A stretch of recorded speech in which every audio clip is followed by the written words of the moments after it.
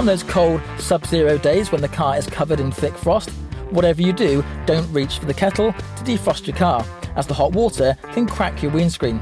A can of de-icer and an ice scraper is the best option, and you need to ensure that you have cleared all the ice off the front, side and rear windows before driving away. Alternatively, a windscreen or car cover fitted the night before could save you time spent in the morning scraping the ice from the windows. No matter the temptation, don't use the wipers to clear the frost until the screen is clear, as this can damage the wiper motor and reduce the wear on the wiper blades considerably. Before setting off, ensure the inside of the windscreen has been demisted using the car's heater. We recommend turning your air conditioning on with the temperature set to high, as this will defog your car quicker, providing some much needed warmth too. Finally, whatever you do, don't leave the car running demisting itself with the driver not present, as the chances are it might not be there when you return. During this period, Wessex Garages are providing all customers a free autumn-winter vehicle health check, which includes a battery efficiency test and antifreeze check.